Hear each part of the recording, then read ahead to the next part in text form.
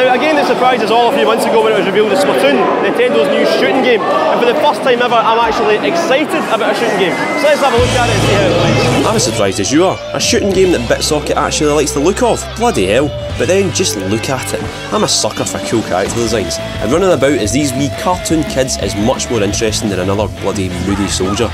But don't let the graphics fool you, Splatoon can be hell.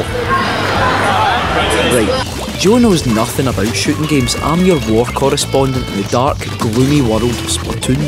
Except, it's not dark or gloomy. In fact, this was one of the brightest things on display apart from the amiibo stand that shone brighter than the sun itself.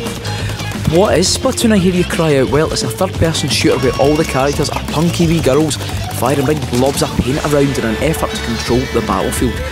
Throw in the ability to turn into a squid to glide through your own paint and some brilliant multiplayer, and you've got one of the freshest feeling games from Nintendo in quite some time. Other games at the show feel a bit like watching paint dry, but Splatoon is a rocket exploding its hot paint all over your face and chest. Aye, steady on, Scott. It's not all about spraying your paint all over the shop. There's tactics there as well. Get stuck in another team's colour and you can't move as fast, leaving you vulnerable to a plastering. As a man used to regularly dying in shooting games, the respawn dance is one that I've become well versed in. But wait, dying in Splatoon doesn't mean you have to trudge your way back to the front line. If your teammates are fighting for their lives on the other end of the level, just tap the gamepad and your wee squid will fly back into the action straight away. Or maybe you might want to avoid the fighting altogether, leaving the heavies to do the battling while you go to acquire a bit of the level and stealthily redecorate to your chosen colour. That's what I like about Splatoon.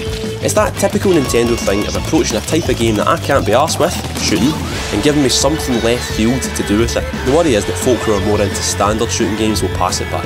And that'd be a shame, because Splatoon is a game that is dying for a massive, healthy group of folk playing online together. We're going to be cautiously optimistic though, and predict a wee Nintendo classic.